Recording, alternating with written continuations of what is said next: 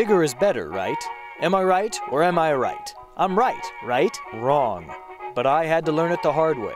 What I learned is the exact reverse. The less you need, the freer you become. I learned this from friends who found the best times in life came from getting rid of the extra baggage of possessions. Simplifying life, cutting down on all the things that they accumulated set them free. One house. One modest house. One simple wardrobe.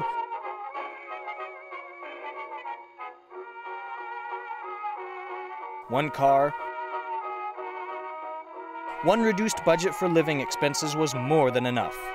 And when they thought they had dropped nearly everything they could, they discovered that they were still needing and using and wasting more than most people in this world. So we do have a choice, you and I.